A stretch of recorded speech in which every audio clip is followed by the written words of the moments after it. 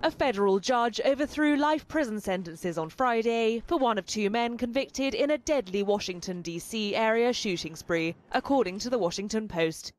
Judge Raymond Jackson ruling that Lee Boyd Malvo, who was involved in a shooting spree in 2002, must be resentenced. 32-year-old Malvo was one of two men found guilty in a series of sniper shootings in fall 2002 that killed 10 people, wounded 3 others, and left residents of Washington, D.C. suburbs traumatized.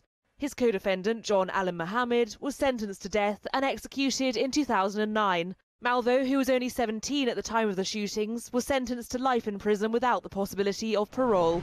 In 2012, the US Supreme Court ruled such sentences unconstitutional for juveniles and later found that the ruling should be applied retroactively. The Washington Post reporting that Judge Jackson cited that Supreme Court decision in ordering that Malvo be resentenced.